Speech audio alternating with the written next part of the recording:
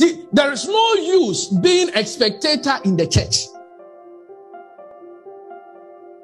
There's no use sitting down and complaining when you don't want to do anything about it. And I think a few weeks ago I said that if your only gift is to find fault, it's a useless gift. You find the fault, receive direction from God, let the Spirit of God lay something, go and fix it.